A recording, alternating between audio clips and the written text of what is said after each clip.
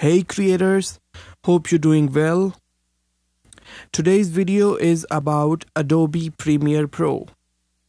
I went through a problem that many people are facing after some recent updates, that when they export the video is complete blank. Either it's black or white with no audio at all. This problem is being faced especially after the updates of 2018. So that's not a big issue. You need to do this very small trick to solve this problem. Your video might show this type of black field, but that's not a problem. Okay, so let's hover your mouse over to sequence, then sequence settings.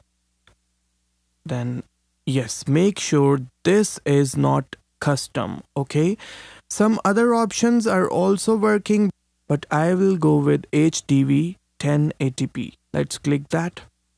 Let's click OK. So yes, I want to make changes. Click OK again. And now let's go to export media. And okay, so you need to go to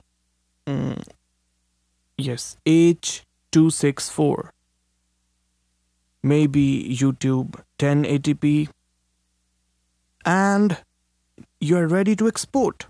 That's all.